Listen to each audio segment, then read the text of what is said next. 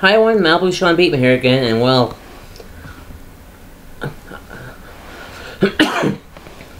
want to talk to all you people about my views here about angst in reboots or trying to adapt a franchise from the previous generation's childhood. Don't.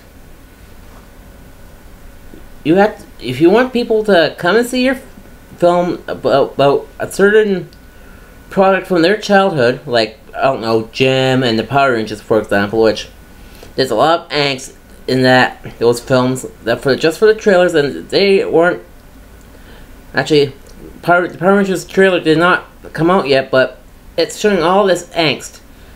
But in Jim, it was showing angst and all the movie wasn't faithful to the franchise. And hell,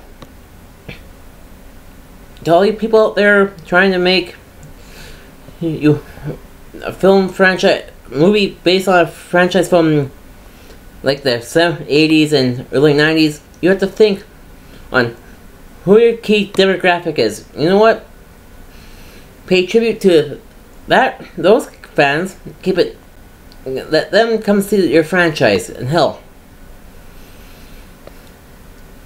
and have characters have moments that people can relate to. Plus,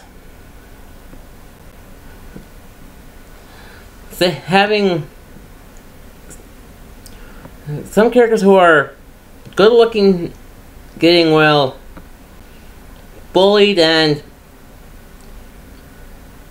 whatnot by other beautiful women is kind of weird, but you have to think, is this okay or isn't it? So, to all you people out there, making these films that are having based on a franchise from the 80s and early 90s, don't make it too angsty that so you can alienate those people in hell.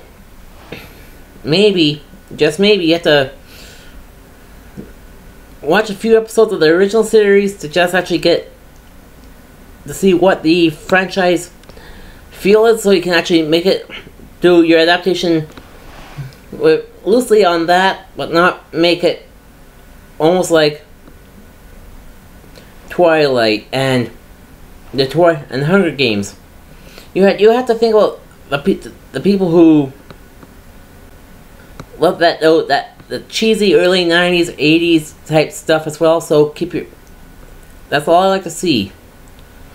And hell, look at Jim and the Holograms, the movie that came out last year. And it wasn't Jim and the Holograms, it was just some Jim knockoff. Because all the people who loved Jim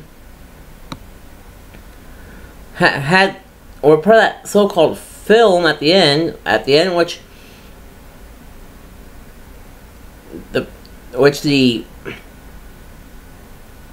creators of that film said, you know what? Let's get all these videos that these fans put in there. And hell, some of the videos were YouTube's videos, and hell. And did they ask the permission for put that footage on YouTube? The video? Is actually a Hollywood film? No. So you need to think about that as well. Have a contest. Contact the person who did the video, and actually put them in a small role of the film. And this is Malibu Sean Bateman signing off.